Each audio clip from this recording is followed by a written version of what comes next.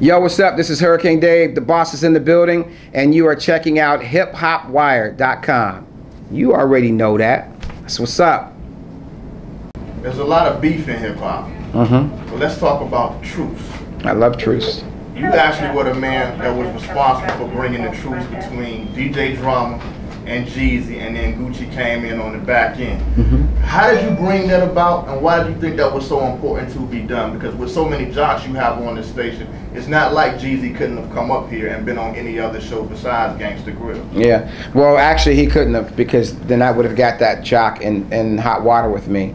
Because the reality of it is when I heard that a particular artist was talking about bitch slapping one of my talents, that's something that I can't come in as the program director, operations manager, and just act like I didn't hear or see that.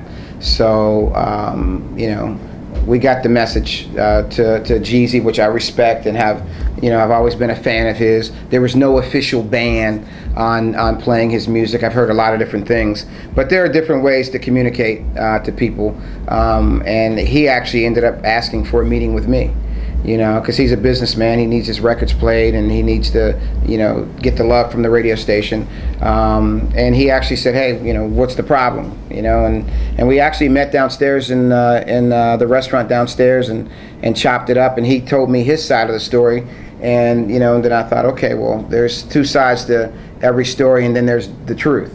And so I kind of heard both of those guys out, and at the end of the day, I made it clear that it's better for Atlanta hip-hop and better for each of them to kill the beef, because the reality of it is that, you know, people were getting slashed in the streets and they were fighting in the clubs, and it was really not a good look. And I didn't want this to develop into a situation like Tupac and Biggie. You know, some people might say, well, it can never be on that scale, that's East Coast, West Coast. But I don't care about East Coast, West Coast. What I do care about is Atlanta. And in Atlanta, it was a big deal. And to be totally real with you, I didn't really know how big of a deal it was until I started getting involved. I do know when I showed up at Birthday Bash last year, one of my star players by the name of DJ Drama was not at Birthday Bash. And that's what, you know, tipped me to it. I was like, well, wait a second. How is DJ Drama not going to be at Birthday Bash? This is our signature event. And they told me what happened that Thursday before the Saturday, you know, concert, and I kind of got that. It was just better that everybody, you know, just kind of be in their own way, you know. And that, you know, we had Gucci on, and I think we had an hour and a half, 2 hour separation before Jeezy and his crew came in. So we had to get one crew out and bring the next crew in, and that's just not any kind of way to operate. You know, I think that we're bigger and better than that, and you know, you can agree to disagree and still be respectful. So he called for a meeting, and I told him what my opinion was, and I think at the end of the day it took those two men. You know, some people give me credit, you know, in the latest Vibe magazine, you know, which was kind of nice that Jeezy gave me props, but the reality of it is you know, first of all, I think God has to have his hand on stuff in order for anything to happen, but really Jeezy and Drama had to come together. It's not about Hurricane Dave, but it is about those two people coming together and even agreeing to disagree and be peaceful with it, because it's important for the city of Atlanta. So I'm excited that those guys are back on the same page. With so much beef in hip-hop, did you realize that you were going to be setting a precedent?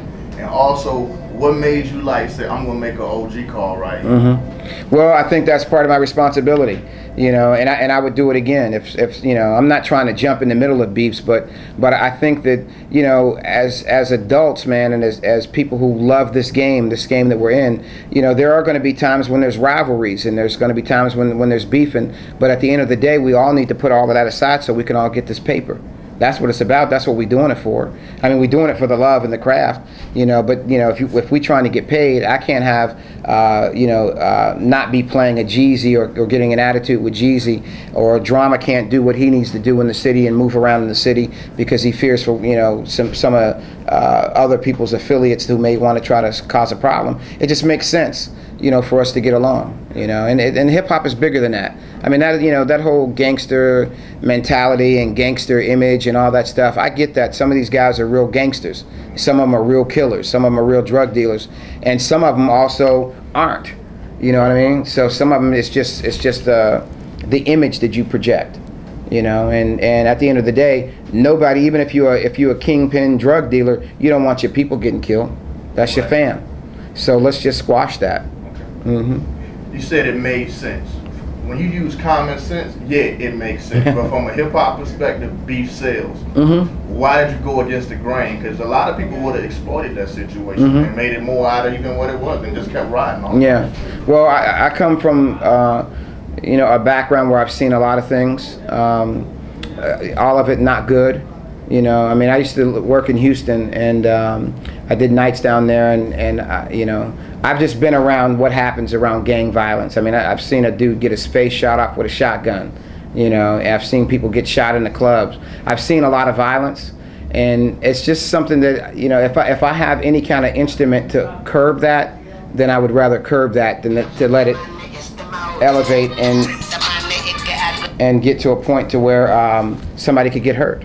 You know, so, you know, exploiting that is good for record sales, but I'm not in the record selling business, thank God. I'm in the ratings thing, and I need my strong players to be on the air and feeling comfortable, and we need to be playing the hottest records in the streets.